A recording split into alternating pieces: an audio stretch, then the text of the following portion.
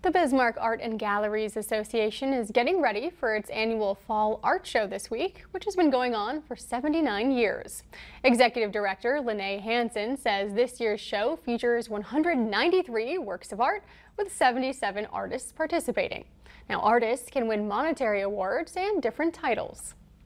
It's an event that artists look forward to every year because anyone can enter. It's not a members-only show, so you don't have to be a member of Bismarck Art and Galleries to participate. So it's really a community show of art, and any medium is accepted. Any level of artist is in this show, and then it's also juried. Hansen says the artists are from all over the country. The show opens Tuesday and runs until November 2nd, and that's very fitting because we are indeed feeling the fall weather.